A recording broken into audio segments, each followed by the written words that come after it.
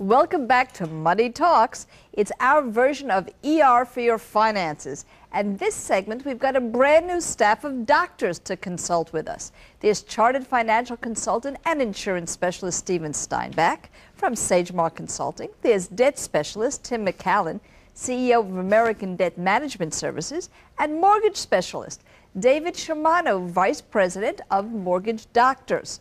And welcome all of you. This just shows the public how many kinds of professionals are out there. Now, what I would like to do, I just want to start and ask you, you are in an area, the credit repair area, that probably affects every single American today, even though we wish that weren't true. What training do you have to get into this? What our company basically does is we work with consumers in putting together budgets and credit counseling.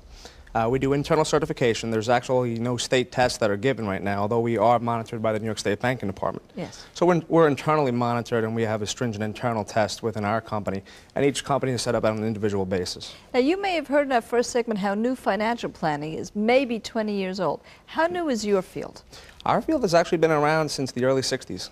Since the early 60s, and that is credit repair, credit management, which of course brings me to the mortgage doctors. Now, you, of course, are a mortgage banker, but mortgage doctors work with people that may have this same kind of problems that go to see Tim. What's that all about? Well, what we do is we help people to tap the equity in their homes. Yes. So that people who can't qualify at an ordinary bank for reasons of income, for reasons of credit, or even based on just the amount of equity they want to take out of their home, we're able to help them to do that. So if people do have credit issues, credit problems, but they do own a home, you would be assisting them in getting that loan and taking a look at their finances. And we do have a call about it. Michael from Long Beach, are you with us? Yes, I am. Go right ahead with your question.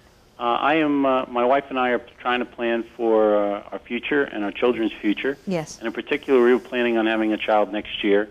And what would be the best way to plan for their education down the road? All right, now I'm going to say hello to... Specific college education. I'm going to say hello to Steve on this one. Now, you can't deliver the baby, but you can maybe deliver the college education. Now, of course, insurance is one of your specialties, but you also have a generalist. You do estate planning, financial planning. What would you say to somebody who hasn't even had a child yet? How would you help them? I think the first thing that someone wants to do is sit down and create a plan or a roadmap.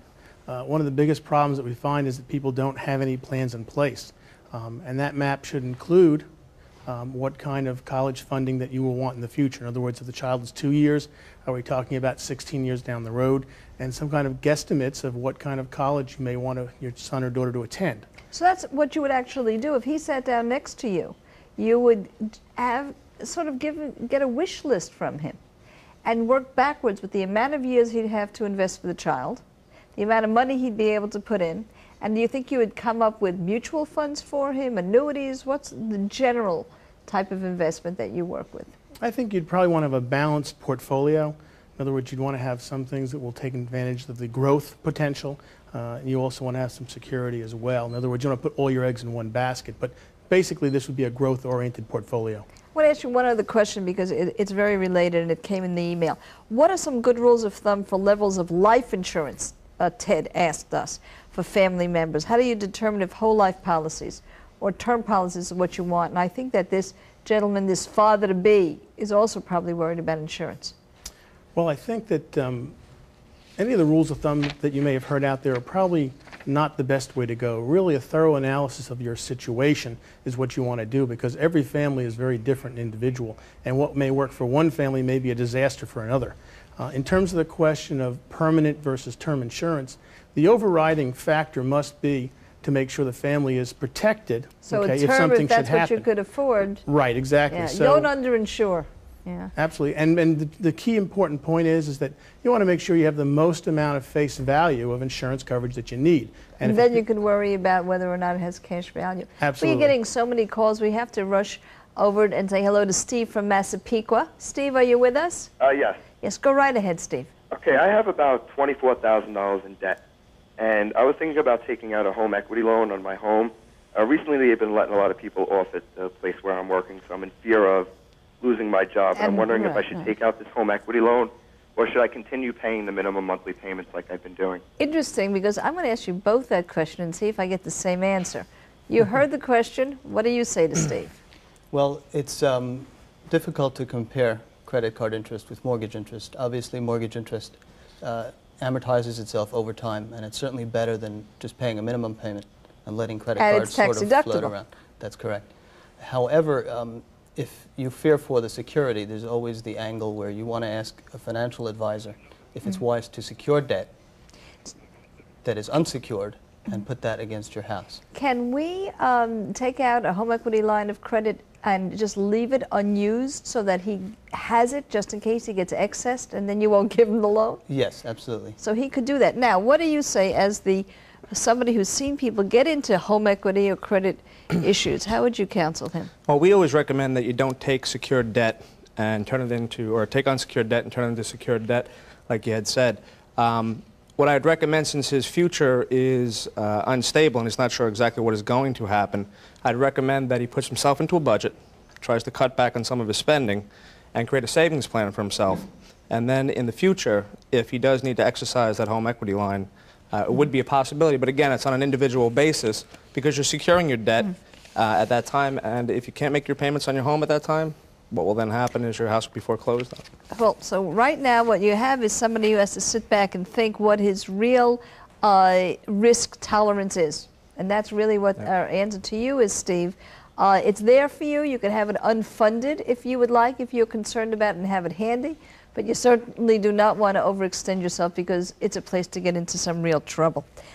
We have another question here from Andy. Is there a rule of thumb for buying a house that has rental apartment included? He's going to live in the house, but he's getting $600 a month also. Now, how much more of a mortgage could you give him, or how much more of a mortgage do you think he'd be able to afford because he's getting this extra $600 every month? Well, the only rule of thumb here is that the income will count and will allow you to buy a larger house. However, every borrower is different, and the only way to get a real analysis of how much more house you can buy is by getting a personalized, talking to a mortgage counselor and getting, the correct view. Now, this is very interesting. There was a time you went to, you got a mortgage, and maybe they gave you some dishes. Now you go to a mortgage counselor, a debt counselor, your insurance advisor, no, an estate planner now. So people have to understand that there truly are a lot of new services out there. There are a lot of kinds of money doctors. And you work with people over the net, websites, talk to you personally. That's the way it's done these days, am I right? Yes, it is. Yeah. How long does it take on average to get a mortgage? That really depends on the difficulty of obtaining the specific mortgage loan, but it can be anything from 2 or 3 days to... 2 or 3, it used to be weeks. And I must go, but I have to ask you, if somebody comes in for credit repair, what's the average amount of time that it might take them? Depends upon the mark on the credit report itself, but most consumers can take care of it within 30 to 60 days. How many hours do you put in to do an estate plan on average? It'll vary dramatically based on the assets, the type of assets. Probably you're spending 20, 30 hours 20 to on 30 average. hours a plan. I want to thank all of my wonderful money doctors for joining me. There's Stephen Steinbeck, Tim McCallan, David Shimano, and don't forget, right after the show, I'll be online to answer your financial questions. So join us for our post-show chat. Just go to the website, www.msgmetro.com. Click on Metro Chat. I hope to see you there. But when we come back, I'll be answering all your money calls, your emails, your phone calls. So call us with those money questions. It's toll-free, 1-877-674-METRO.